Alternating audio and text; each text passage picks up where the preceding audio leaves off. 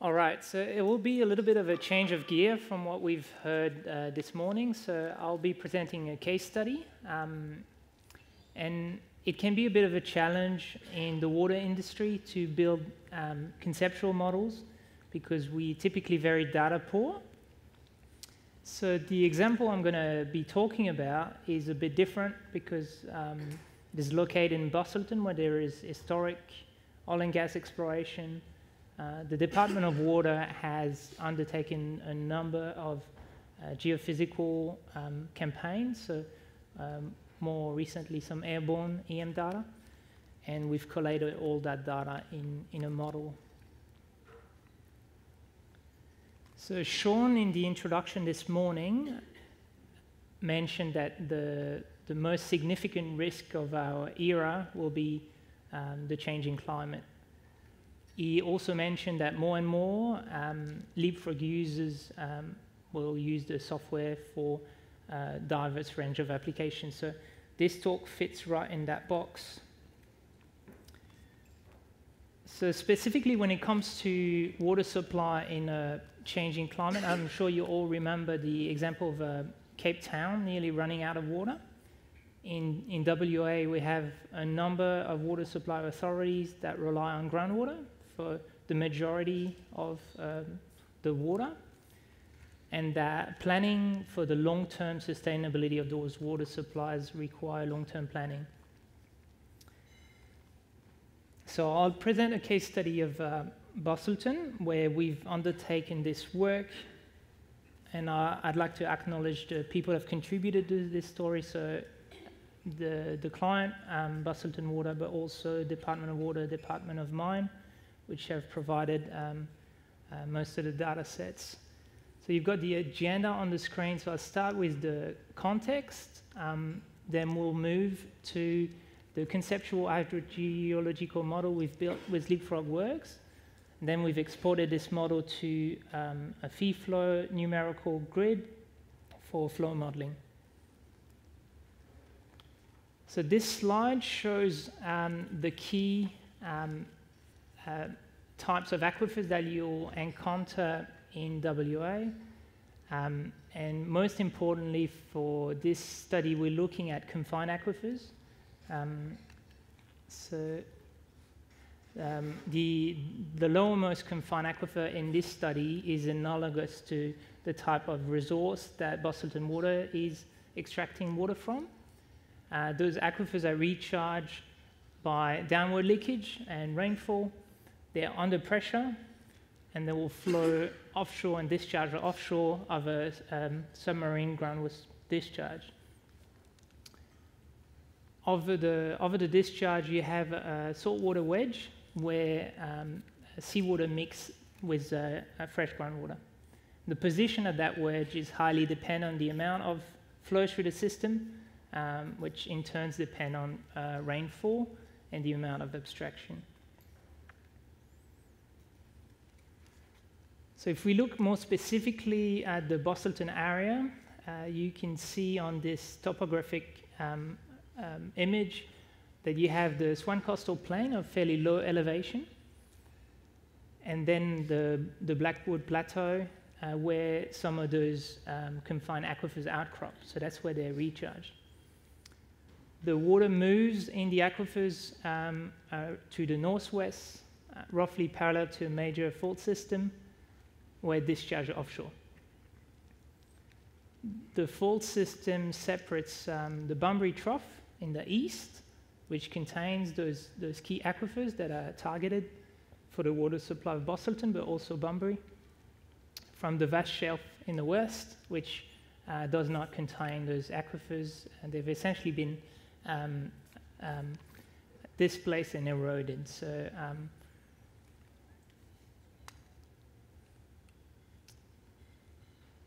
now looking at the stratigraphy in the region, so the key aquifer that we're targeting is the Yarragadee Formation. There is another confined aquifer overlying it, which is the Leaderville Formation. To put things in perspective, I've got the volumes of water which are abstracted from those two aquifers. So I don't know if you caught that, but in the previous slide, had the indicative flow through the system, which people have estimated between 2,000 and 3,000 cubic meters per day per kilometer of coastline. So you can see that the current abstraction for the water supply and also for a number of agricultural applications are already quite large. So when it comes to the position of that wedge, the knowledge is limited to some recent investigations run by the Department of Water, which I've brought one section here. So this is a airborne EM cross-section where the red color indicates seawater quality, the blue indicates fresh water, and obviously the colors in between onshore are more representative of clay within the formation. But essentially you can see the saltwater wedge within the Leaderville aquifer offshore. So there is some groundwater discharge within the aquifer offshore. The deeper confined aquifer discharge into the Leaderville aquifer at possibly a further distance from the coast. So the groundwater has been a resource in the area for a long time. So I was looking when preparing this talk for historic photo of the bores. I couldn't find one, but I found a historic photo of the Sussex Road Board members, which contributed to constructing those bores. So here you go. Interestingly, going through the history, we can see that some of the earlier bores on the town foreshore had to be abandoned because of high salt content. Now coming back to the changing climate, which I talked about in the introduction. So for an organization like Bustleton Water, this is already something they have to take into account into planning their operation into the future. So you have the rainfall year on year, which is being plotted here, and there is a clear decline of that rainfall starting in 1980 up to now. And at the same time, Bustleton is now the fastest growing region in WA. So there is also increasing demand for water supply in the region. So with those two diverging trends, as a result, you see the heads within the aquifer declining. And the heads used to be about 10 meters above sea level. They're now below sea level for most of the year. So this drives a mechanism whereby the saltwater wedge can move inland, ultimately potentially affecting the sustainability of the bore field, which is locating right at the coast. So the previous numerical modeling that was undertaken in 2001 clearly needed to be reviewed, and also it needed to be refined to incorporate the saltwater wedge. So we selected Leapfrog Works to do this work. The idea being to be able to collate a whole range of different data sets, because the Department of Water, for example, had a new EM data set. The Department of Mine had recently reprocessed some of the seismic data in the area.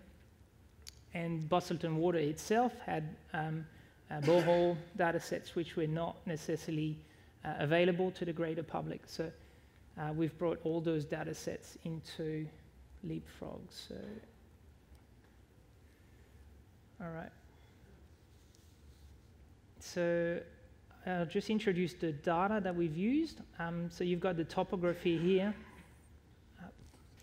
All right, so you've got the topography showing the offshore section of the model, the Swan Coastal Plain with its low elevation, and the Blackwood Plateau, or at least the start of the Blackwood Plateau.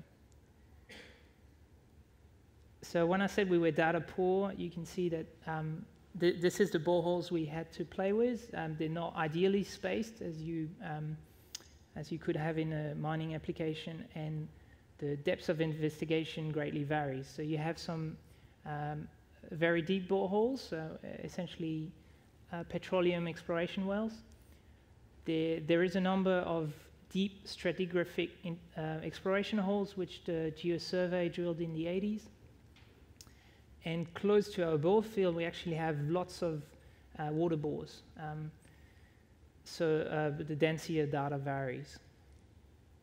In addition to that, we brought in the reinterpreted, reprocessed seismic lines, which the Department of Mine shared, and those ones allow us to identify 3 key horizons. So the first one is the seismic unconformity. So I talked about the Leaderville Formation. The Leaderville Formation is the Cretaceous age, and it overlays older formation of an unconformity. And those formations are either the Yarragadee Formation within the Bunbury Trough, or to the west, older sediments, Permian sediments. So that's that. Another set of data was the EM survey lines. So I'll bring them in. So again, those various survey lines allow us to identify areas where we have fresh submarine groundwater discharge offshore, but also they were used to delineate the members of the Leaderville Formation which contain high clay content. So you can see here, for example, you have an interface between a clay-rich formation at the top and essentially sandy formation below. And those were also processed to create a slice at a given depth. So for example, this is a slice at 100 meters below sea level, and we can see that you have a clear fresh groundwater discharge area, but also areas where saltwater intrusion is already occurring onshore or about to occur.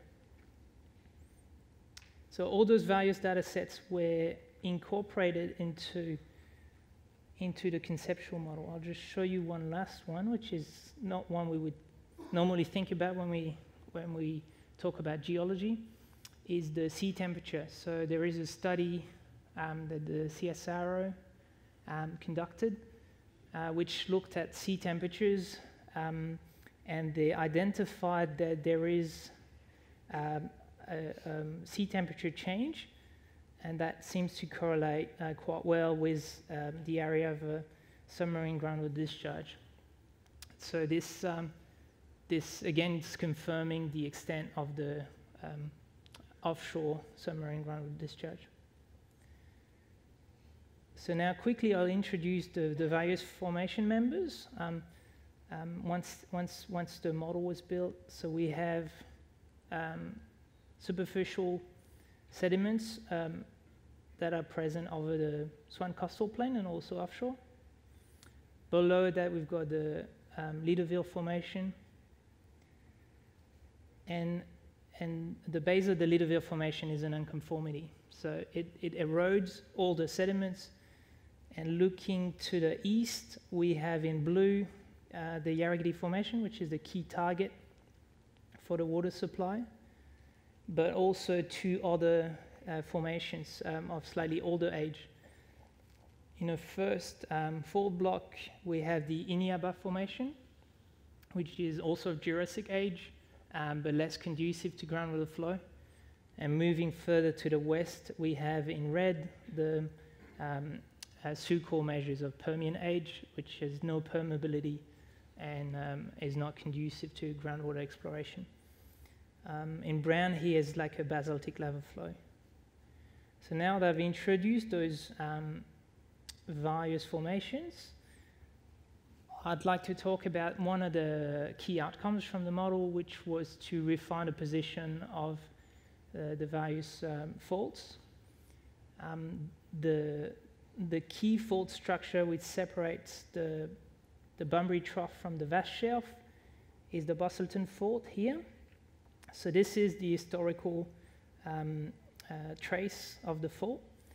But once all the data set were brought in, so that's the reinterpreted seismic lines, all the boreholes with palynology, but also one EM transect that Bustleton Water undertook back in the year 2000, but was never made fully public. So incorporating all of that data, we were able to revisit the location of those faults, and we end up with essentially quite a large change around a new borehole, which is Chapman Hill. And this indicates that there is more Yarragee Formation available for through flow, which is a big impact on the future sustainability of the supply.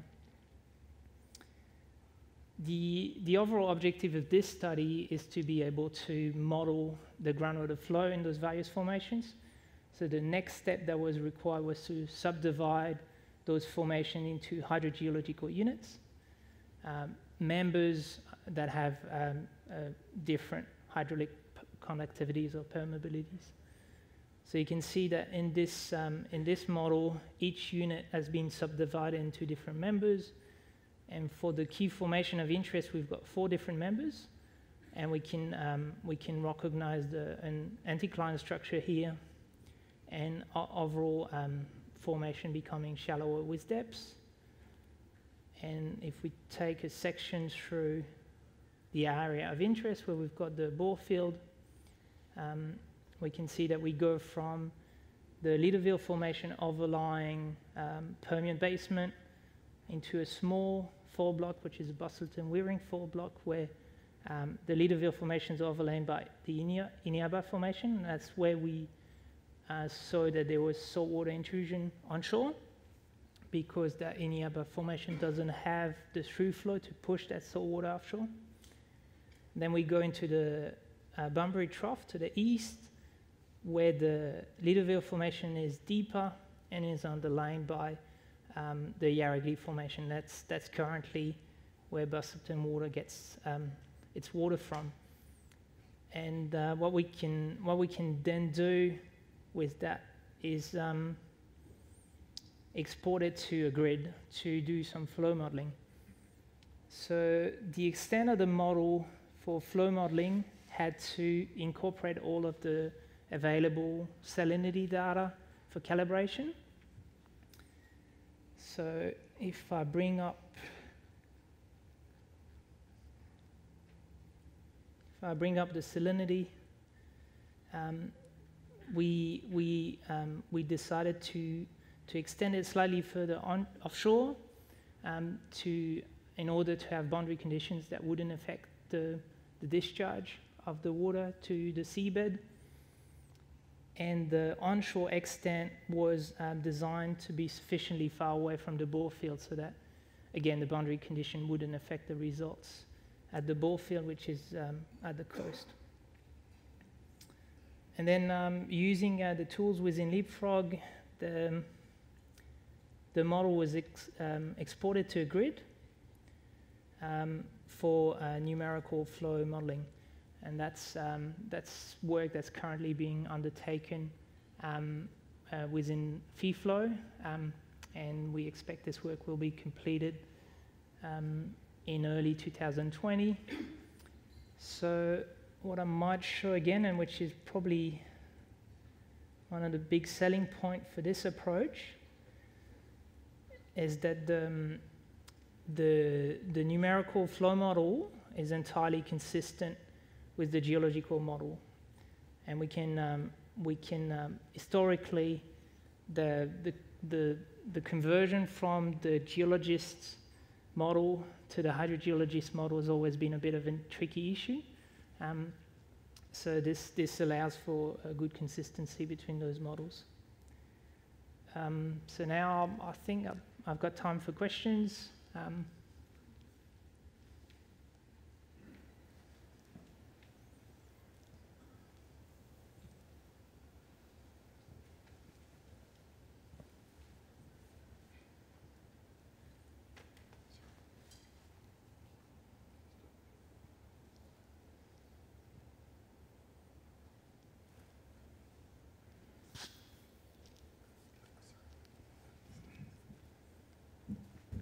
Don't be shy, guys. Right, so we've got one question that came through to our email. So the person is asking, what were the key considerations when exporting the Leapfrog model to free-flow grid, and how do you go about doing this within Leapfrog Works?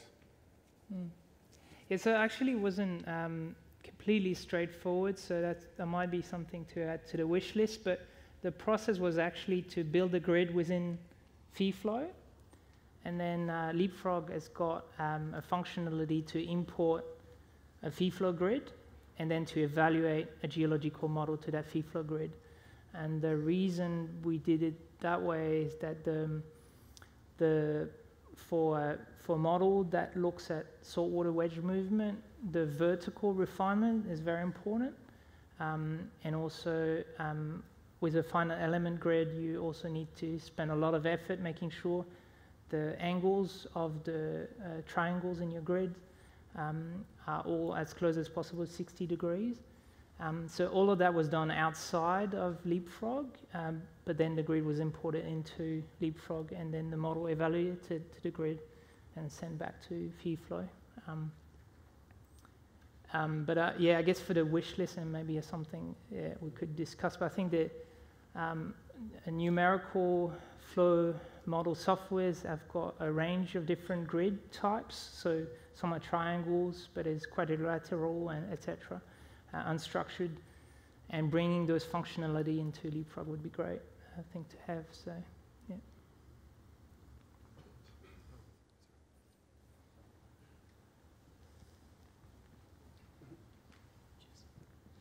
You said that there is a lot of the main problem is being data poor when it comes to these kind of bore fields and such.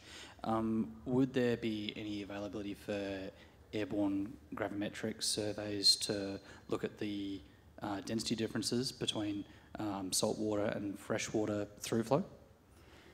Yeah, for that specifically, I'm not sure, but actually some of the gravity, there was some magnetics data that was used indirectly in helping the picking of the faults, and also the Bunbury basalt is its extent is also picked from some of that work. In terms of the saltwater, yeah, I'm not sure, and I wonder if the density difference would be strong enough for it to be discernible with the sort of regional gravity data that we have. But yeah, probably. There's a geophysicist in the room, maybe he can help us answer that question. Yeah.